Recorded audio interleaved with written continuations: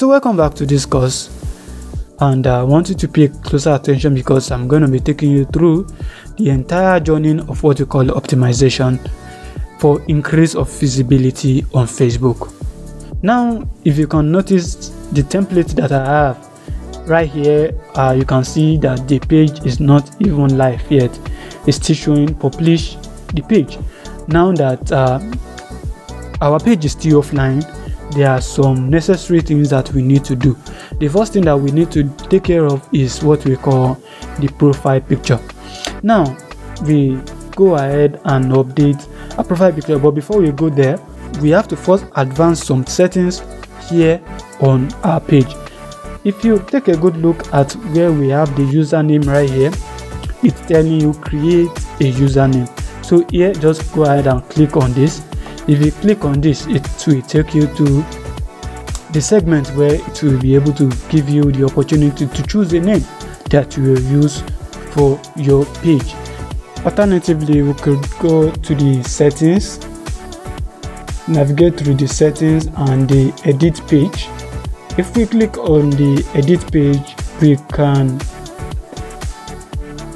set up our page profile. We can see the name, the username just updated right now.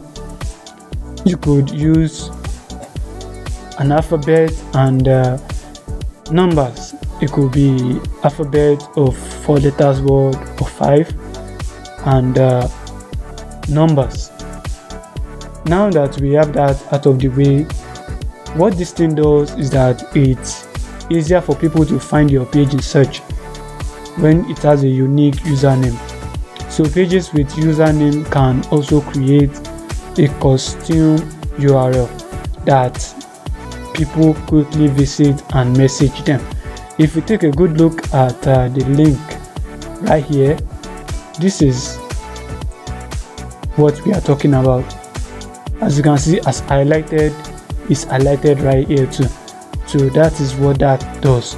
Now moving over to the category, we could add, apart from marketing agency, we could add social media agency and lots more. And now we are heading over to the most important aspect of adding a contact number to your page. Now that is said and done, we could actually add a number right here.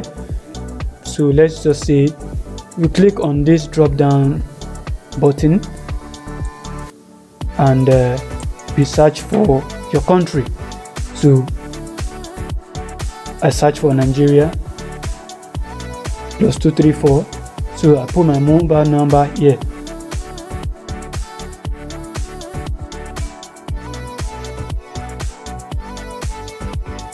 Now that I have my mobile number here, I could also do the same for my WhatsApp phone number. Now I just add that.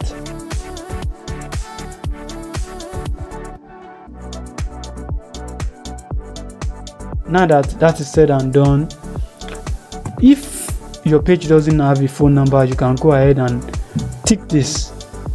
But in my case, I do. And marketing agency, I can actually put my email address, so it's easier for people to actually reach me.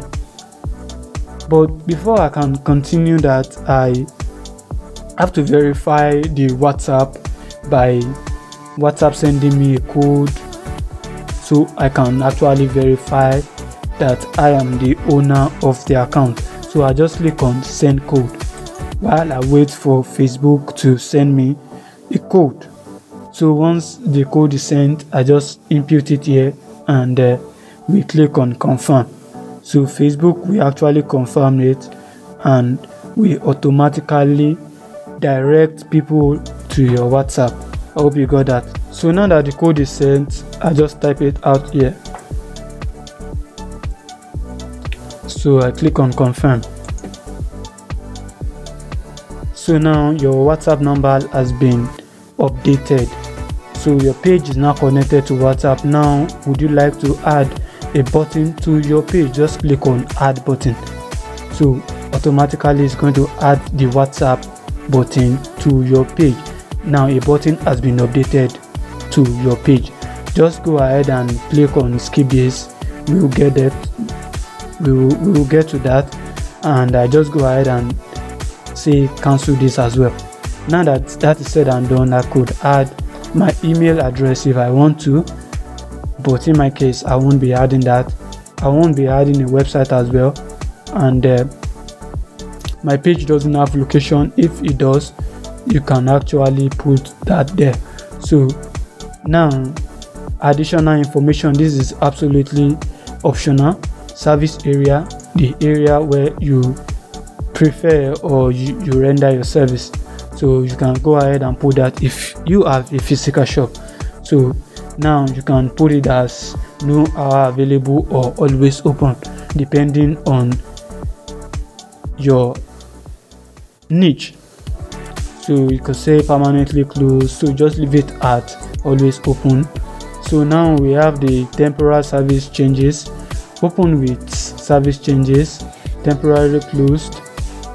This business page isn't closed, open, but will be opened again in the future. So that is that about that. The business has new or change service. If that is that, you go ahead and take this. This is for others, and you could figure that out. So now you could add information. You could use a code. You could actually add the price range. You could add your country, and you can add a social media platform like Instagram, like TikTok. So in my case, I just add Instagram. So now I can go ahead and click on next button. If I click on next, I could actually change it from here to, let's say, TikTok or YouTube. So now that we have updated our Instagram, now we can add other account here. Input your username right here and click the drop down button here and add Instagram. So that is that about that. And if it is YouTube that you want, you can go ahead and click on YouTube. So that is that about that. So the next on our agenda now is that let's view how our page actually looks like. So now that our WhatsApp is updated, next on our agenda is we want to update a cover photo. Now to do that, you just head over to canva.com. You can just go ahead and search for Facebook cover.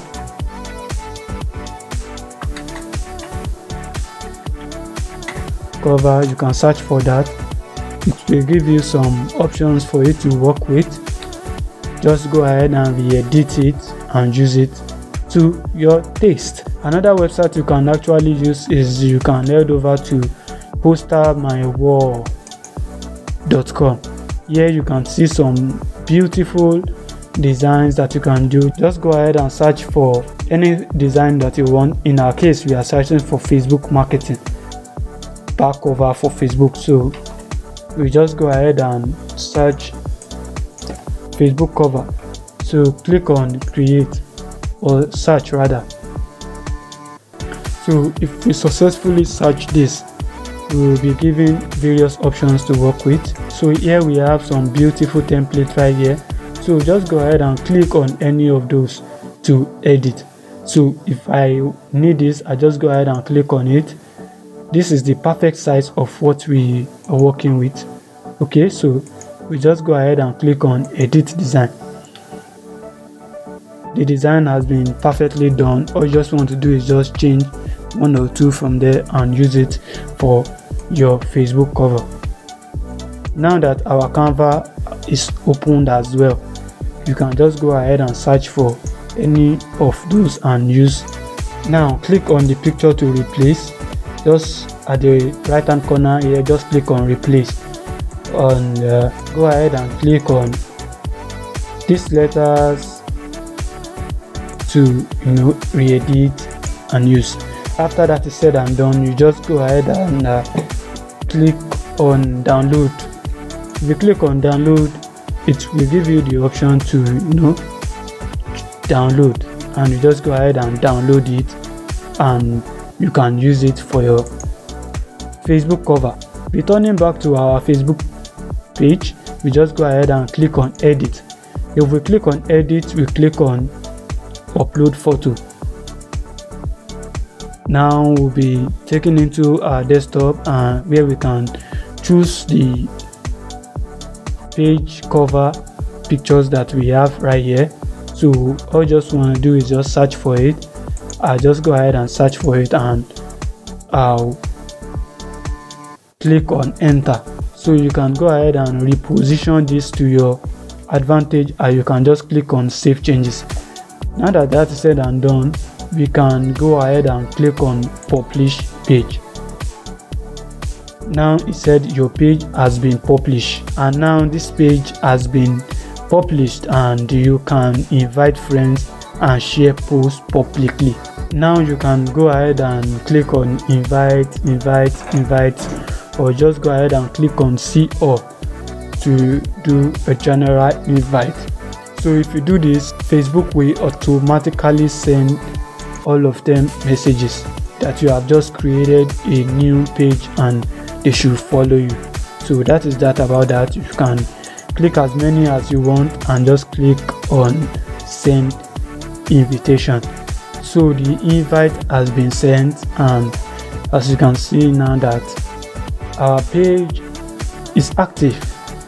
Now this is the URL of your page. If I copy this and I open a new tab and I paste this, it will take me straight into my page.